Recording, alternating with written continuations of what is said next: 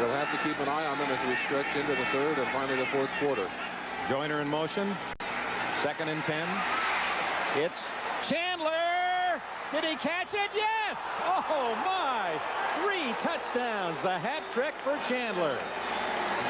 Eric Wright has to be saying, why me? Why me? The 3rd time today that he has been hand-to-hand with number 89, Wes Chandler. Now watch him. Eric Wright makes a tremendous reaction, goes up with Chandler. The ball bounces away.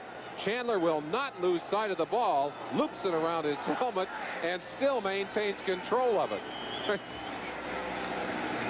Great coverage. Our NBC crew here, we had that one dead on, and Chandler